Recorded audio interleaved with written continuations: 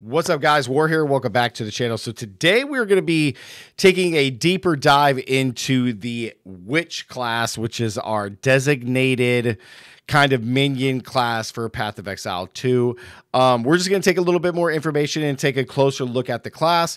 Now, off the bat, I'm not the biggest, minion player when it comes to ARPGs.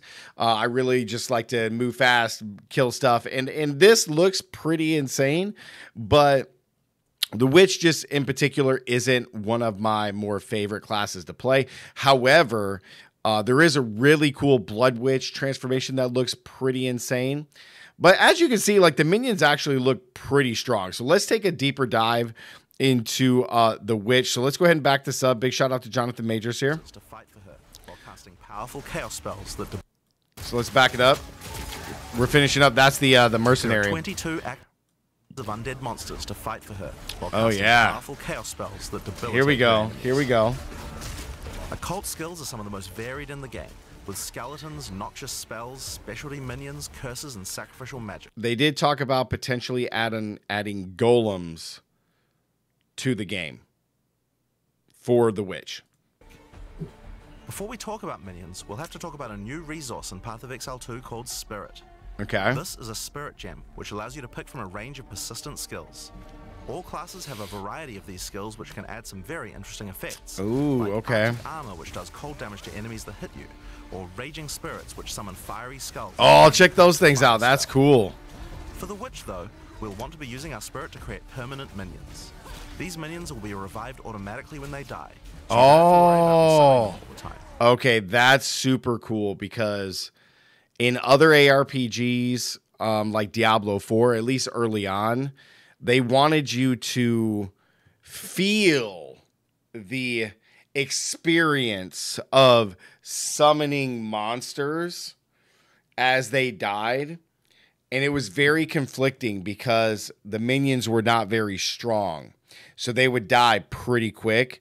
So between trying to use your skills, so you had to build your spirit, and then you had a spirit spender, and then in between that, your mass clicking to raise your army of the dead, it made playing Necromancer impossible. It literally made it impossible to play. It was just like I'm spending all my time just raising my monsters because they just keep dying. So the fact that you auto raise them is pretty insane. Maybe it's an aura or something that does it, but that's so good. Here, I'm using the skill screen to allocate which minions I would like in my horde. Ooh, you can see the spirit cost of each arsonists or warriors. Skeletal warriors are cheap but weak, useful for tanking damage and distracting enemies. Okay. But I want more heavy hitters in my army, so I'm going to unsummon some warriors and instead add skeletal arsonists. Ooh, nice. Come with special active abilities called you even get these little scorpion type guys. These things look cool. Order these guys to detonate your own minions for even more damage and area of effect. If you want a bigger army, you'll need a scepter. This new weapon type is imbued with even more spirit, allowing you to summon even more friends. And if you want an even bigger army than that, you can take advantage of corpses to summon true hordes of minions. So your normal corpses that are part of your skills get auto-summoned, but if you want to summon monsters that you've already killed, then you have to manually summon them. That's how it should be. If I'm a Necromancer, I shouldn't have to constantly click to summon my own guys on top of additional guys. That just doesn't make sense. But what can a witch do while her army is at work? Well, she has a range of chaos spells to spread disease amongst your enemies. Ooh, okay. Skills to impale them. Ooh, that looks sweet. Curse them to make them weaker so your horde can take them down. Okay. There are 25 active occult skills. By the end game, God, they look good. Some army of the dead, consuming everything in its path. Oh, look how they just detonate. That's so cool. The sorceress bends the elements. Okay. So one more thing, I got to go to the Twitter because this is just nutty. Look at how strong these minions are and how fast they're attacking with this scepter. They get increased attack speed, resistance, and more max life. And they do critical weakness. They look so strong. This actually looks like an actual necromancy type minion build and look, they're not Like, they're just, like, killing everything. Ranged, like, minions. Like, the skeletal ones stay on top of you. Now, I do always like the, like, command. Like, hey, attack here. I do always like that, though. That's always really nice.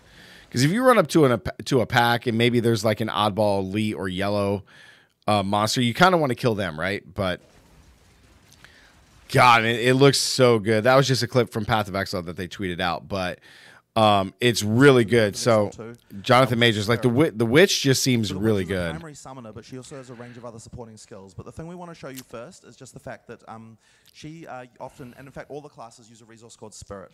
So there's a new type. So they did change it. So everybody's using Spirit instead of mana, I guess. Spirit gem, which you can use here, and that'll give you a bunch of these. Yep, we learned about that. And, there you go.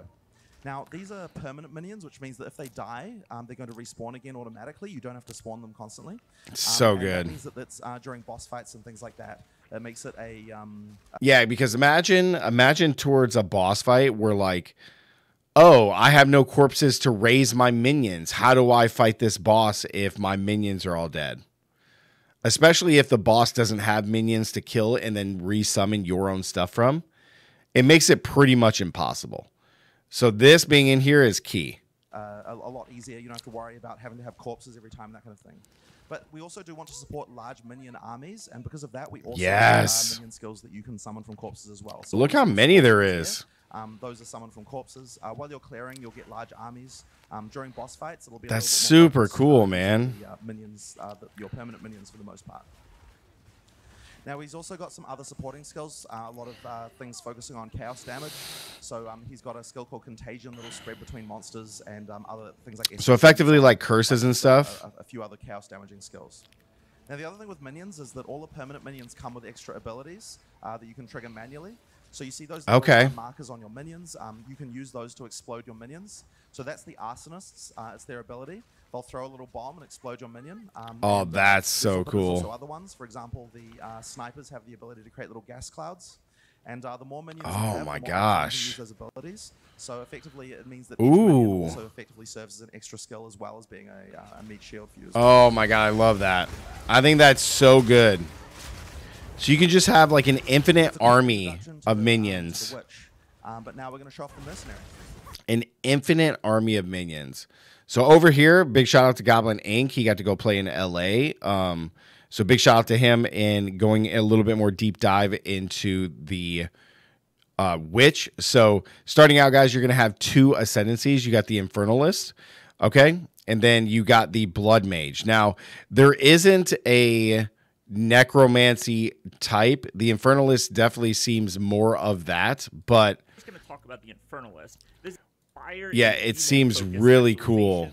That can shapeshift your character into a... So this is where you can shapeshift into that Blood Mage I was talking about. This seems super strong. Now, I will say Jonathan Majors did say on a interview podcast that like you will still have minions even though you're in this mode.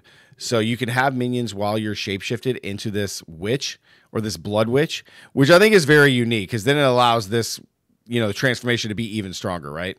Demon, which gives you crazy mobility and lots of extra damage. Look at how cool that is. On something like the Hellhound summon, which is more minion focused, and the Hellhound is going to do AoE fire damage. It's going to absorb incoming damage that you take from hits. The Hellhound seems very, very cool. You kind of get the theme of this, right? But what's interesting is when I spoke to developers, they did say that this is going to be the main minion specialization. Okay, so there you go. So this ascendancy will be your main. Like if you want to be a minion based witch, then this is the ascendancy for you. For the witch. Very now, cool. We'll see, you know, how that ends up playing out, but that is what they told me. The other specialization is a blood and bone specialization. This is very interesting. It makes all of your skills cost life as well as mana, but it gives you access to a lot of different healing. So it seems like whenever you kill enemies, they actually like drop blood orbs that you can pick up to heal yourself. So you got blood orbs to pick up and heal. So it changes your skills from mana to life that cost. However, in another interview with Jonathan Rogers, he did say that while you're using this ascendancy and stuff, it's even in the shape of a heart. That's awesome. That like your life does double. So that way you can effectively, your life pool will double to effectively be able to use these skills. So that was something that wasn't mentioned in the big like reveal, but that is a thing. So that is how it's going to counterbalance, and you're going to be able to actually use this ascendancy. And this skill tree also has access to lifesteal and access to different Yeah. damage multipliers. Now, one thing that's interesting is this does give you extra damage based on maximum life, which is kind of It's cool. so cool. So basically you just stack a bunch of life and just do damage. It's super, super good. So then there's a bunch of different minion skills that are in here, which I think are very unique. Oh my gosh, these ads are just ridiculous, dude. How are we supposed to get through any of this? Okay. So you got a bunch of very unique skills. You want to get exactly how many guys you want of each. Yeah, it's kind of nuts how many minions you can actually summon. And you have so many different ones here while you're fighting. You got the archers, you got the warriors, you got the arcanists. Then you got the skeletal snipers. I guess snipers, sorry, not archers, which are really, really cool. They fire a gas arrow and do poisonous. And then if it's hit by a detonator skill, it ignites the enemy it touches. So you basically can combo that into your arsonist and explode them there. It seems so strong. So strong. There's some very, very good skills here for minions. Now, chaos skills are a little bit different. You got Die here. Back from PoE1 with some changes. So you got Contagion here, which is super good. So you can go with like more of a chaos build. So if you're doing like that life stuff, you could really do that. Right? And then you have, where is it? Every time you cast a spell, you drain 100% of your life from a minion. The spell gains 40% damage. So you're effectively killing all of your minions as you cast spells, which are really good. Then you got bone skills that are incredibly powerful. I really like this idea of using different bone skills to really deal a bunch of damage. I always like that from other games, like just being a bone necromancer and just relying on my necromancy skills as opposed to the minions. But Bone Cage seems pretty insane. You like spike everything up. Oh, that's so cool. And just deal some damage. It seems interesting. It can slow them down, which is kind of unique. Then you also have Bone Storm, which is kind of a classic that's been in other games before, where you throw these down.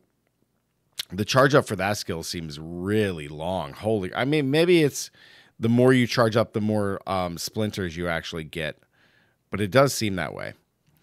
Now, in the passive tree, there's a lot of really cool things here that you guys can do. Power of the Dead, so you can basically go full minions, or you can go into some more corruption, living death, lust for sacrifice, 40% increase in minion damage while you have at least 2 different offerings. Necromancy talisman, all bonuses from Equip Amulet apply to your minions instead of you.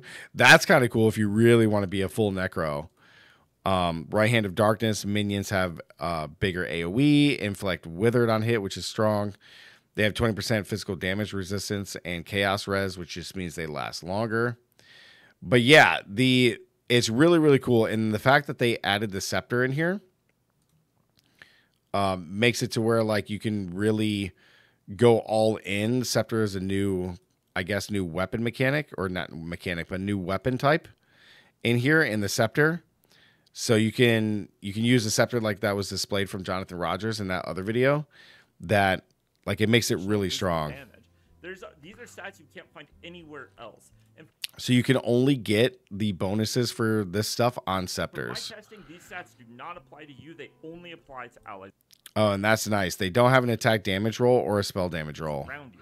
So if you're wanting to play a so it's just like a scepter that applies strictly to your minions. Spell casting witch, you're going to be going with like double wand, but if you're wanting to play a like minion, you have to go scepter. And so scepters for minions and wands for anything else.